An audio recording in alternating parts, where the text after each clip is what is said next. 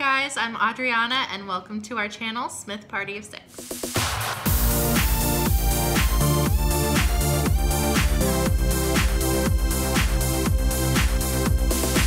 So today I'm actually going to be doing a review of one of the binders that I use for learning activities with my 4-year-old right now. This video was actually requested by a viewer. I was super excited to get the request, and so I'm gonna go ahead and do this for her, and hopefully it's helpful. I will say one thing about reviews.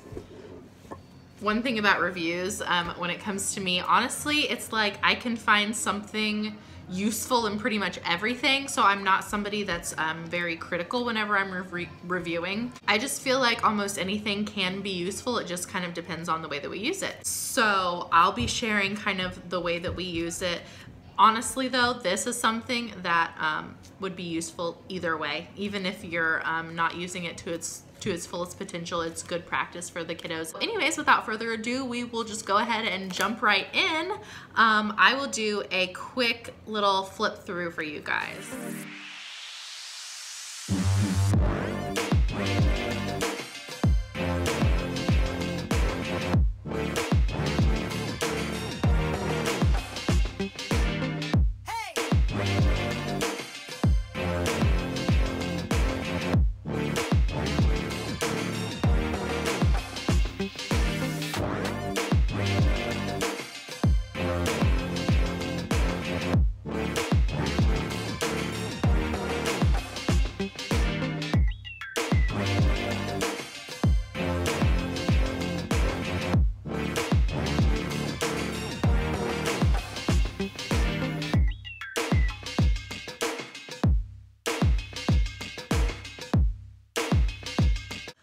So diving right into these pages then.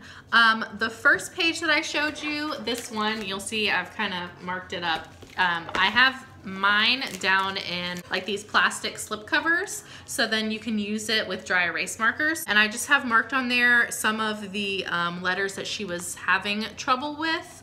Honestly, she's not still having trouble with those anymore, but I don't usually use this page out of here anymore, which is why it's still on there. But I had kind of put a box around them to remind me which ones that we needed to work on the sound for or work on her recognition for. And moving right along, there are different pages.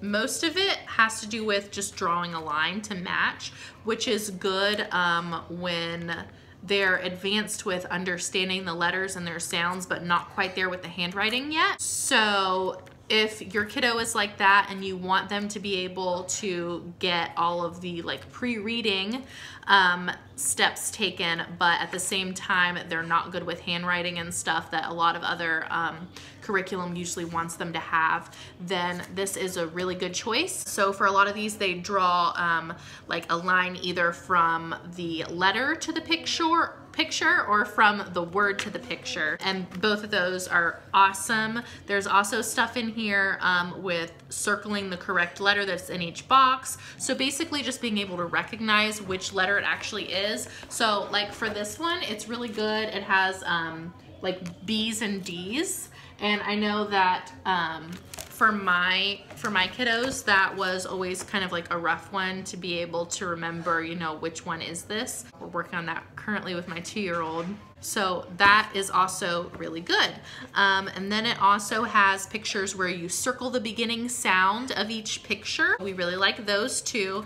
And this also like breaks it up with the letters. So like you have like A through F at the beginning, and then as you progress, they focus on different letters at a time. We also really like these activities throughout the book where there are the circles with the letters inside of them. It was good also to do with my toddler in the beginning when she was first learning about letters, because it's like a matching. So we have like lids that we have collected off of our water bottles. And I took a Sharpie and just wrote lowercase and uppercase letters on each one. So like, you know, one has an A, one has a B, one has a C, whatever. And we use those as manipulatives a lot. And we actually use them when we are doing the matching for these. It also comes with like a page with the circles with the letters that you can cut out, but it also recommends using lids, and that's something that we had already had and we had already done. So we just I have them match up the lid with the written letter onto wherever it goes on the cake. And like I said, those are kind of like sprinkled all throughout the book. There are different ones too in there. Also right across from that is filling in the missing letter, so learning alphabet order. And it comes with these that you cut out. So when you're on the page and there are these open boxes, then they just fill it in with whichever letter needs to come next. Beyond that, there's a lot of like pre-reading type activities. So activities where a picture is shown and you need to match it to the correct word. So I always, because I'm a little bit like intense, but in a good way. I'm not like crazy strict on them or anything when it comes to learning, but I do go ahead and have her actually sound out both of the possible words. So just to give you an idea of what I'm talking about, like on this page, ant or plant. So I'll have her sound out both words, even if she sounds out ant first and it's the right one and she knows it's the right one, that's fine. But we're gonna go ahead and figure out what the next word is anyways. So it's just more reading practice. There are also activities like this, where there are multiple pictures and one letter, and you have to circle which of these pictures would start with the beginning letter. She likes those as well. And then the other type of activity that's in there is matching two words together. So that's just being able to recognize that it's the same thing, which is another pre-reading type of activity. So throughout the whole binder, it's those same activities, just repeated with different letters, different pictures throughout the whole thing. So it's a whole lot of practice for them. Like I said, I put ours down into plastic slip covers because then we can do dry erase and they can practice however many times that it takes for them to fully understand. And then also, since I do have 4 kids, then I can use it for all of them, which is great too.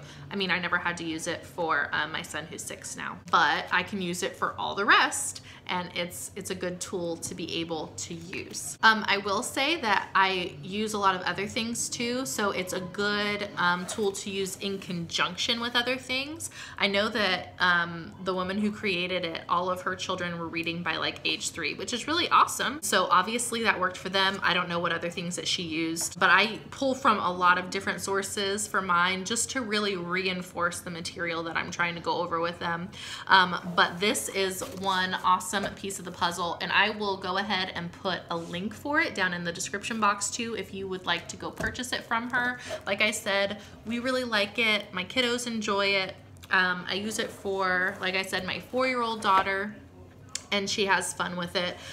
We also do like other little reading books and things like that with her too. And I will try to put a link for some like early beginner books down in the description box as well. And maybe just a few other like letter phonics types activities that we like to do to kind of give you guys a more well-rounded set of activities to be able to teach reading to your little one too. All right, and if you have any questions, don't hesitate to ask. Leave them down in the description box and I will answer them. If you like this video, don't forget to give it a thumbs up and subscribe to our channel, and we will catch you next time. Bye.